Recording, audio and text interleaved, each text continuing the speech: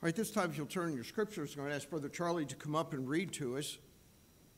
Our scripture reading this morning is going to be found in 2 Corinthians chapter 1, verses 15 to 22. So if you'll turn there in your Bibles to 2 Corinthians chapter 1 and verses 15 through 22. Brother Charlie. Morning.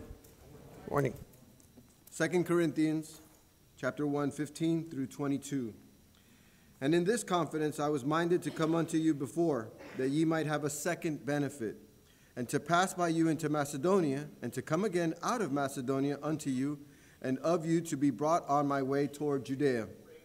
When I therefore was thus minded, did I use lightness, or the things that I purpose, do I purpose according to the flesh? That with me there should be yea, and nay, nay. But as God is true, our word toward you was not yea and nay. For the Son of God, Jesus Christ, who was preached among you by us, even by me and Silvanus and Timotheus, was not yea and nay, but in him was yea. For all the promises of God in him are yea, and in him amen, unto the glory of God by us. Now he which established us with you in Christ, and hath anointed us in God, who hath also sealed us and given the earnest of the Spirit in our hearts. Amen.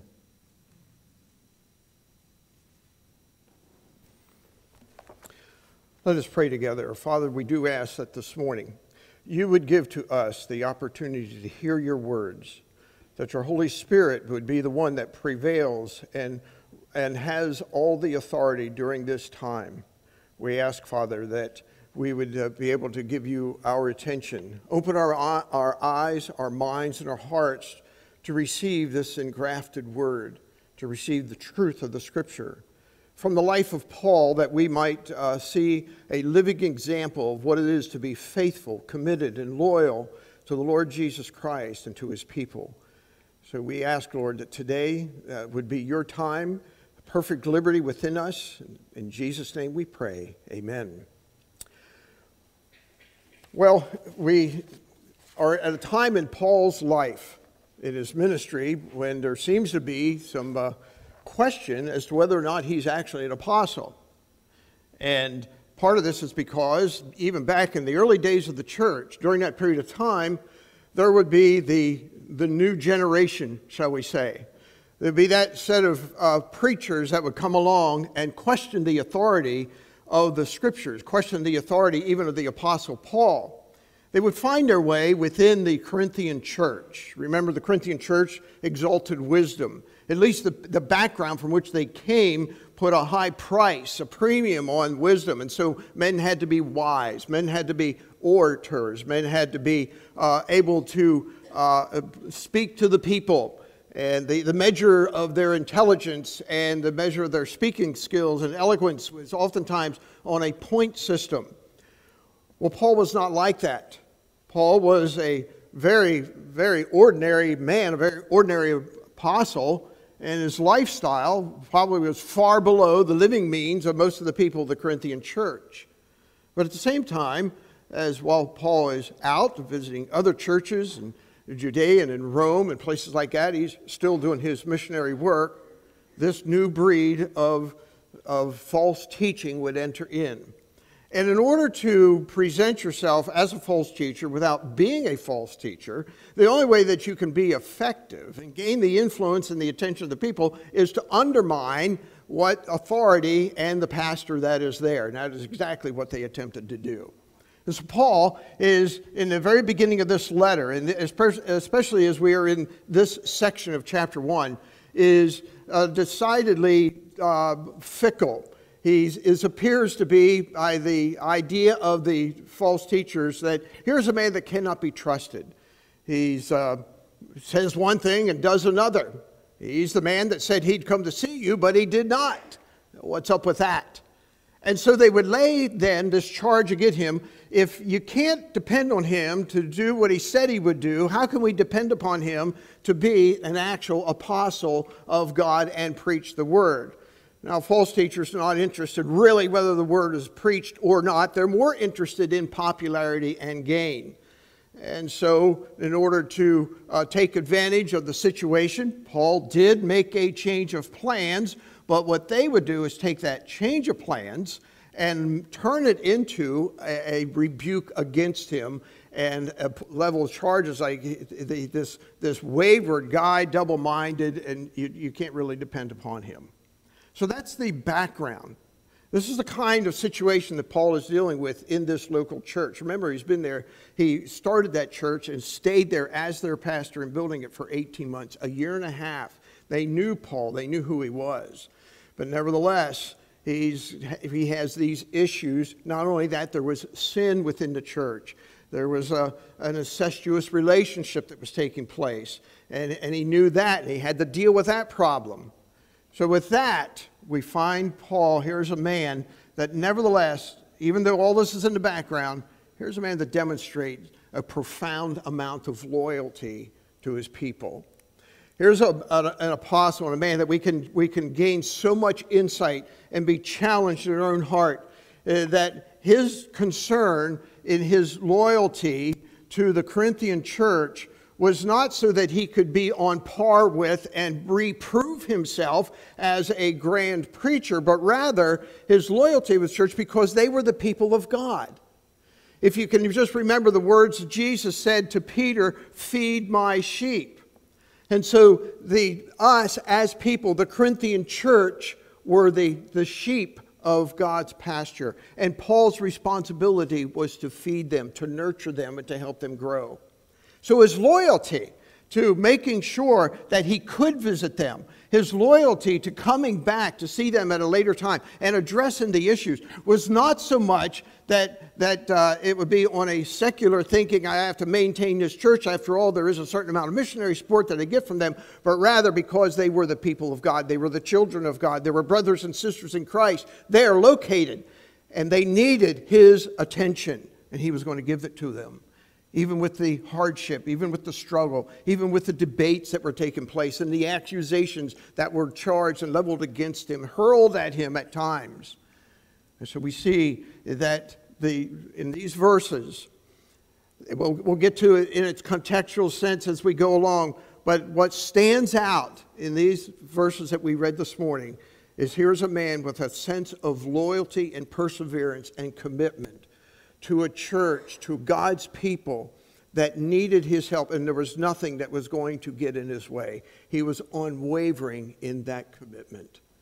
And I believe that in our day and age in which we live, Paul rises above.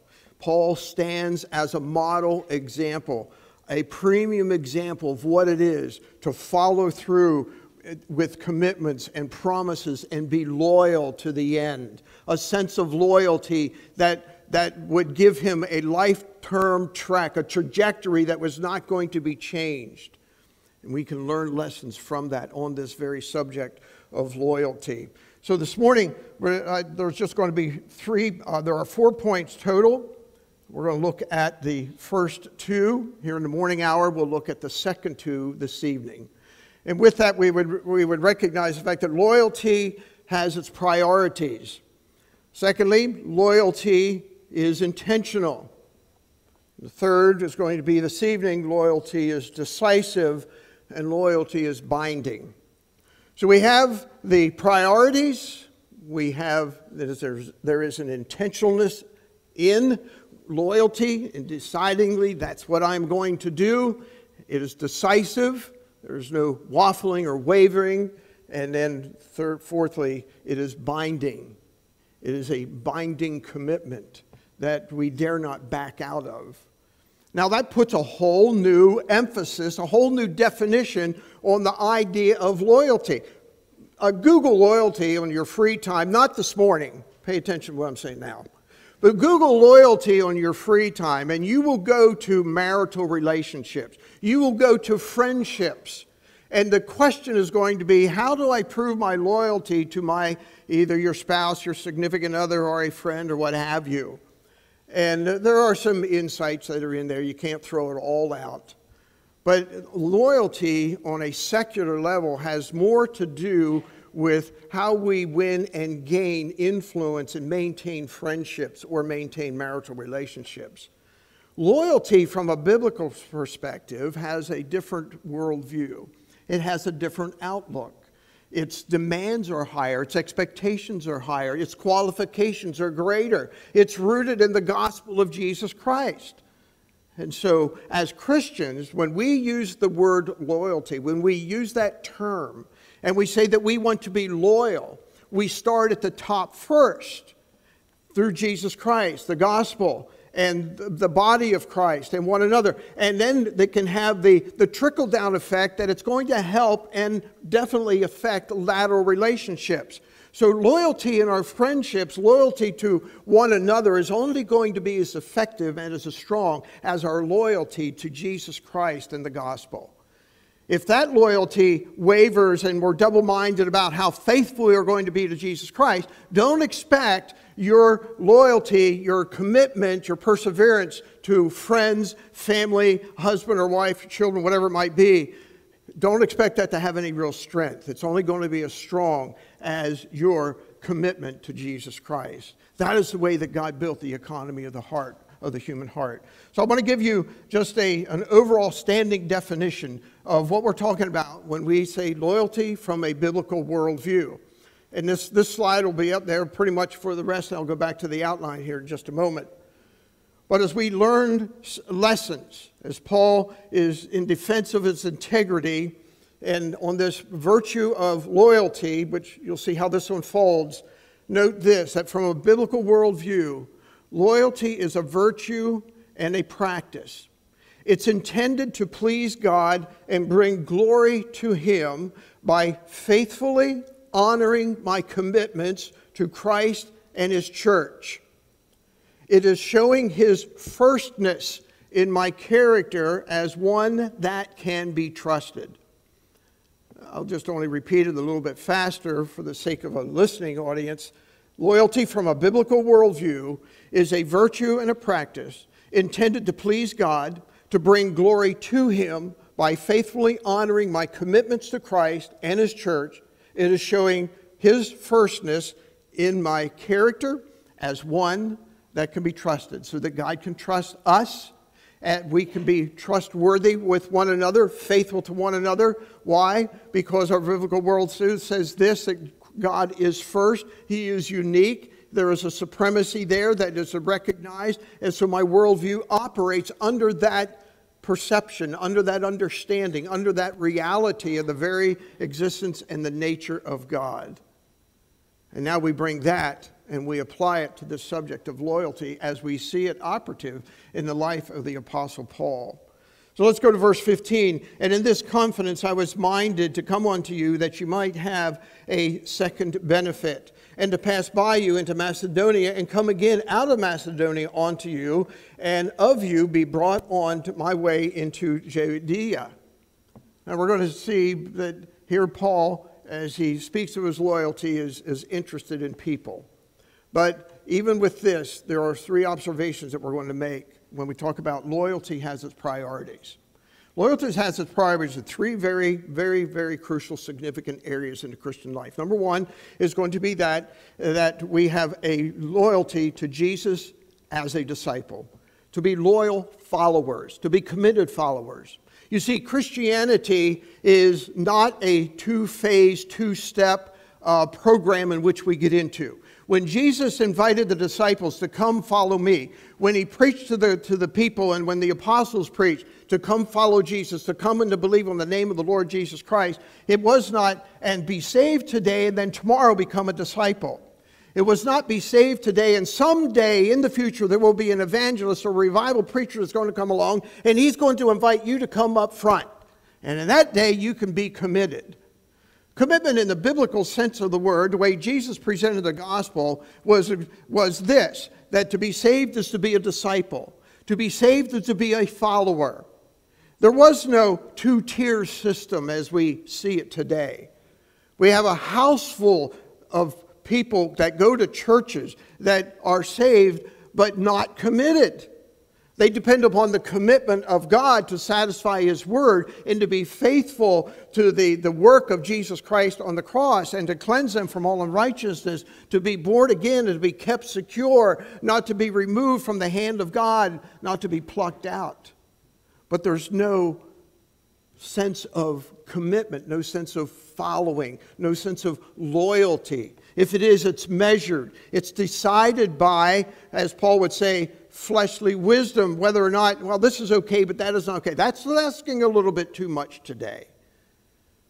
But rather, a loyalty first is as a believer. If you claim to be a believer and are saved in the Lord Jesus Christ, then God has a claim on your life.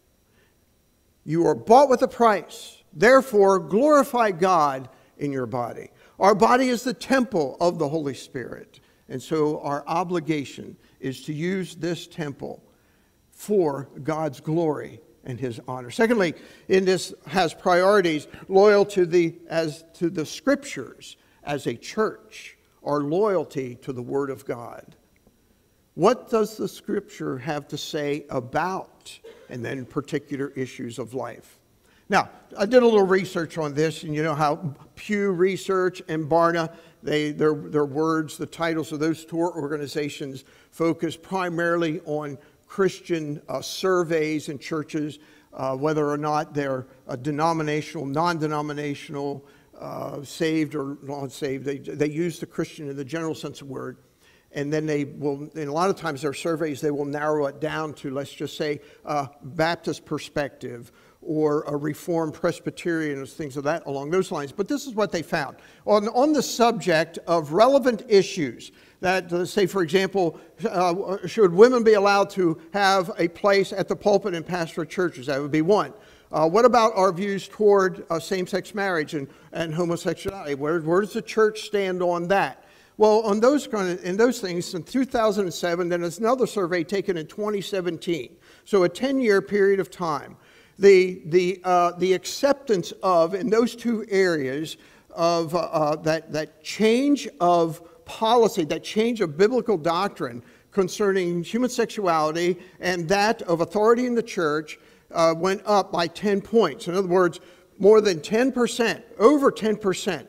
Between 2007 and 2017, over 10% of the people said that this is acceptable.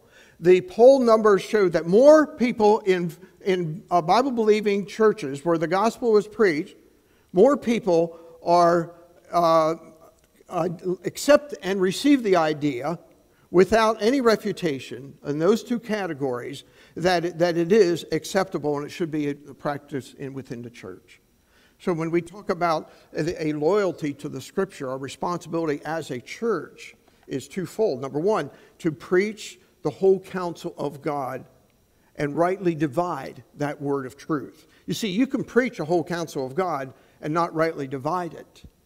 But what is important that the two run parallel. It's like two rails on the same track. You have to have both. You can preach all the counsel of the Word of God, but the counsel part has to be rightly divided so we know that what God's Word is saying. We have to understand that it does not change. It's the same yesterday, today, and tomorrow, just as Jesus Christ is.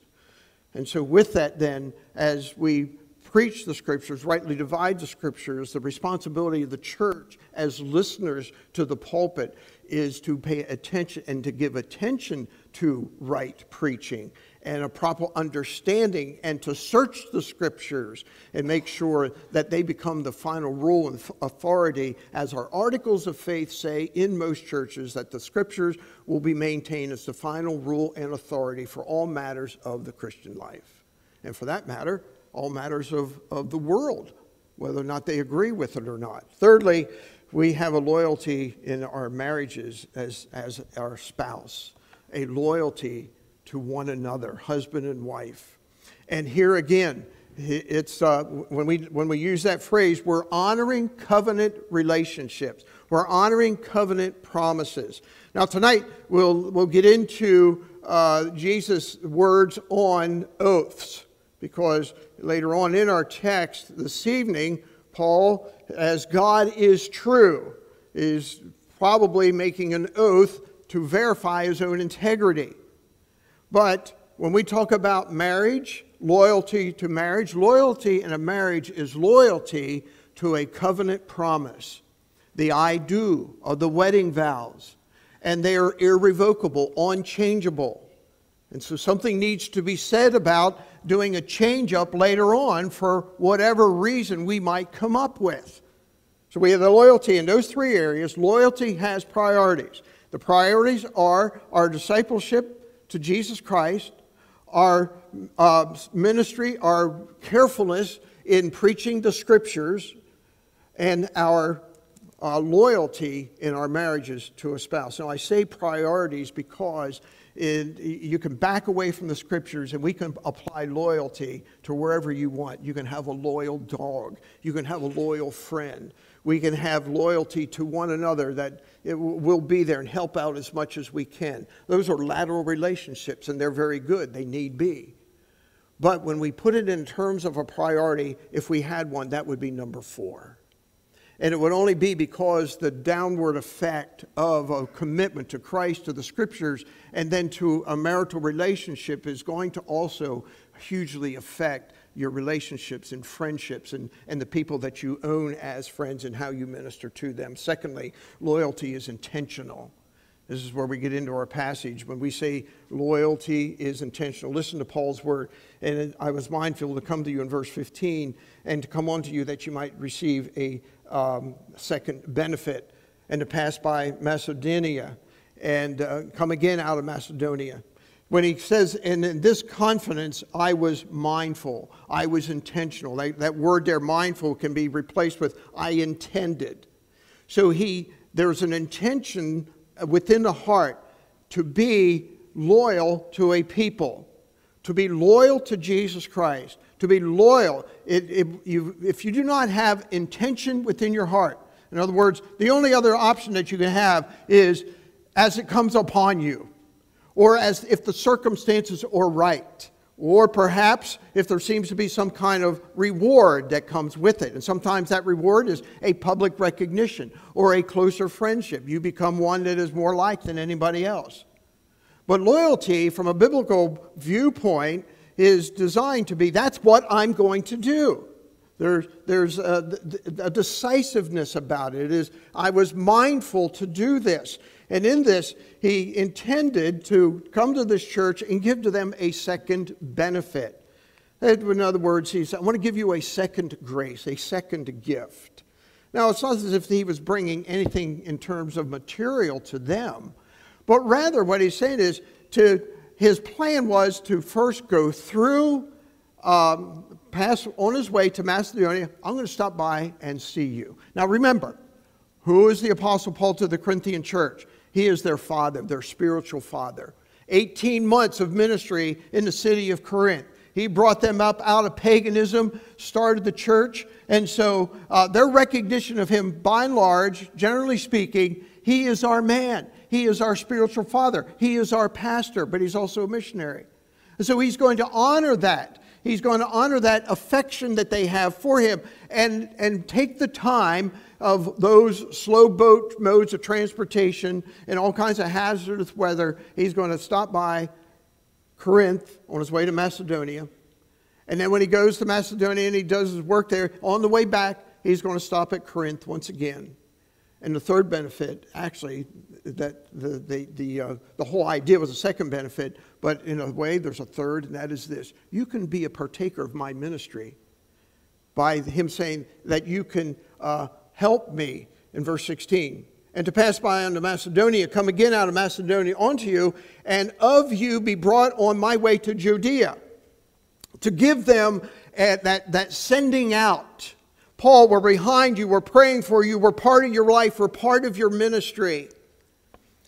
And so when we think about that, in his sympathy for their affections, he was, even though there were those that were trying to undo his authority, this benefit is taking the time to stop and see them, and then to be able to help him. You know, one of the elements of loyalty is inviting another to share in your spiritual growth. Loyalty has a certain amount of two-wayness about it. When you invite somebody else, as he did here, so that you can see me off into Judea, I want you to be a part of what I'm doing. It may have been financial, may have just been their prayers, but yet he's taken the time to stop by to see them so that they could be part of the sending church, if you will, to this other part. So this whole visit, when we talk about intentional and this benefit, it would be to let them know how important they are to him by making these plans to visit twice. You're important to me. Remember, the mail is coming to him by way of Titus. Paul, it's not going too well right there, right now. I'm not even so sure you should go right now. There's a lot of contention. There's a lot of tension. And maybe today's not the day. Maybe you should postpone that visit. But Paul's answer to that is, I was mindful to go, and I wanted to bring you this benefit. So he's going into an atmosphere that isn't exactly inviting. And it's not because the people themselves, it's because of the sin that was on in the church, but that underlying current of rebellion on the part of the false teachers that are trying to dislodge him from his place of pastoral work in that church. But he was going to be intentional to do it. So let me just give you two very brief lessons on this loyalty as something that is intentional. And that is this: number one, loyalty never loses sight of relationships. When we talk about loyalty, and especially as Paul would see the church, it never loses sight of relationships. We never lose sight of a relationship, the binding relationship that we have with Jesus Christ. Loyalty never loses sight of the relationship that we have within the body of Christ. Brothers and sisters, members one of another. It's a loyalty that calls for affection. It calls for involvement. It decries independence, but looks for fellowship and help and relationship. And so it never loses sight of these kind of relationship. Likewise in a family, likewise in the home, our parents, our friends. Relationships are not to be cheap. They have quality. And we maintain the value of the relationship by our intentional loyalty invested in the Christ, the church, the scriptures, our spouse, our family, our friends. It's intentional by design. Secondly, loyalty never loses sight of obligations. There are obligations that come with commitments. And whether they are stated or implied by the nature of the relationship, there are obligations. You can't claim loyalty if you don't know what you're supposed to do. You cannot claim loyalty if you know that there are certain obligations that come because of a promise that you've made and then forfeit on those promises. So, for example, we would be boldly standing up for Christ and His church is an obligation that we have when it comes to loyalty to Christ. Boldly standing for the truth and proclaiming the Bible and Christ Himself as loyalty to the Scriptures. Loyalty to the church and one another, to be there and to help in a time of need, to meet expectations and commitments. The expectations is that we will serve one another and that we will submit ourselves to one another. We submit ourselves to the authority of the Word of God. These are expectations. These are obligations. Loyalty to Christ, His church, and one another never loses sight of relationships, nor does it lose sight of our obligations. And so with that, we look at this and we say, okay, we understand what loyalty is now. And we understand that it is a call to being faithful to those promises and to those commitments that we've made. I'm going to put number 3 in here because we can do this without really running over time, and that is this: loyalty is decisive. Loyalty is decisive.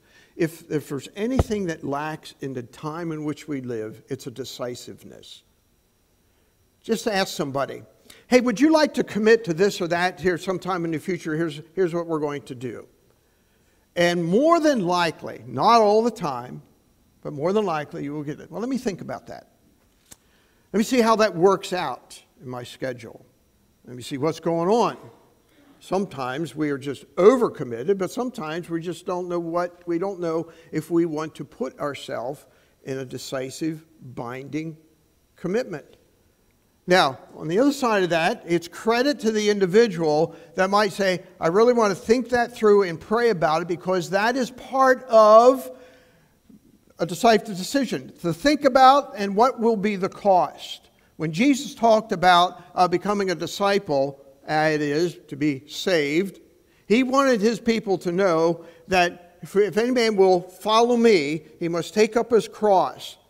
And so the cross meant that he is going to die to self. It meant there's going to be death to a part of his humanity, so that the ownership and the surrender would be to Jesus Christ. And he uses the illustration of the man who's going to build a tower. He starts a project, but because he didn't think it through, he finds out, I can't finish it, and people look at him and mock him. Oh, you said you were going to build, but you forgot to count the cost.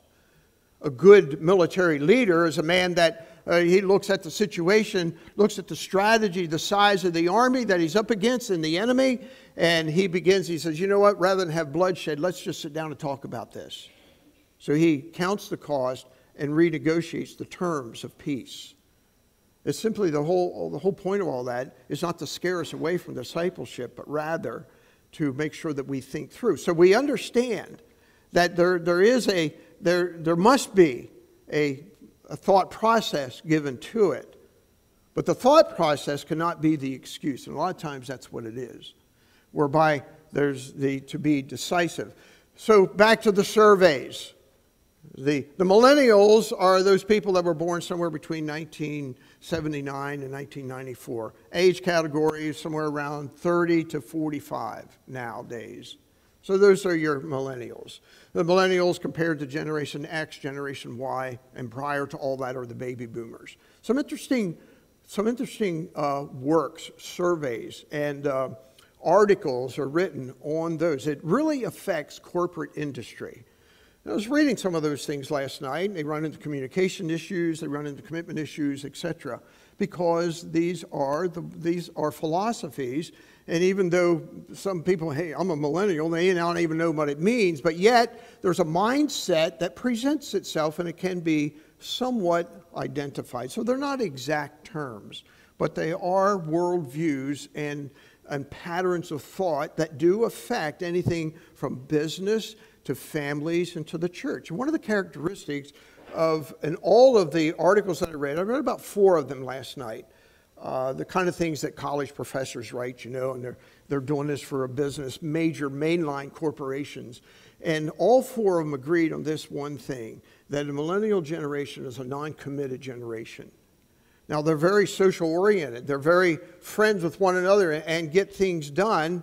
But so far as making a decisive decision that this is what I'm going to do. For example, in the area of marriage, millennials wait until almost the age between 25 and age 30 before they commit to a marriage. Now, it doesn't mean that they're not having any relationships at all during that time. It's all a testing process. Why? Because there's a lack of decisiveness. Decisiveness demands that things be thought through and acted upon. So when we look at Paul's life, here's a man, verses 17 to 20. When I therefore was thus minded, did I use lightness? Is this something that I tossed back and forth in my mind? Or the things that I purpose? Do I purpose according to the flesh? There is your key word.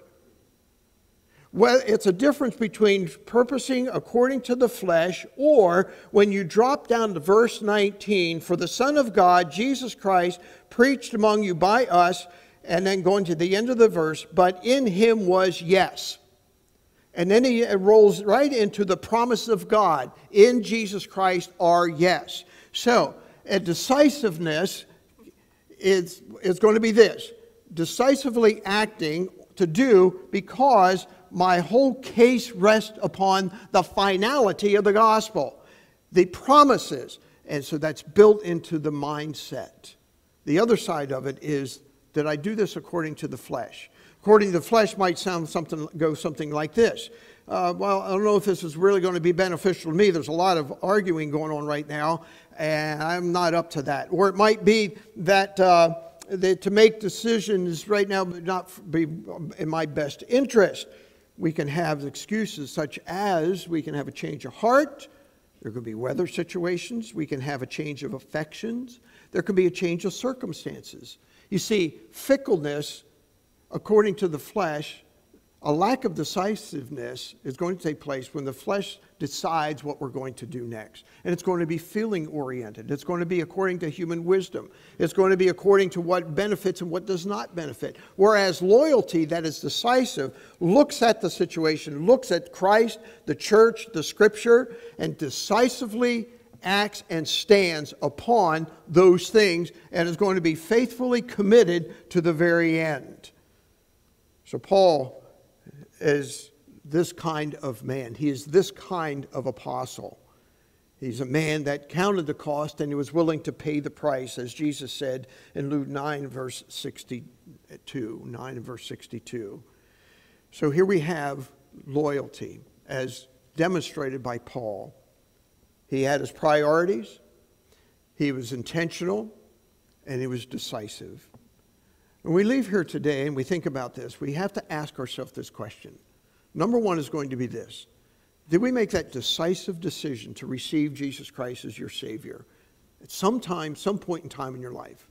Or are you in that category, well, I think I did, I'm not sure. There was a point in time in my life when I was really at this youth event and God touched my heart. You know, that we can use a whole plethora of languages and phrases and still lack that, yes, there was a day I decisively and intentionally called upon the name of the Lord Jesus Christ to be my Savior.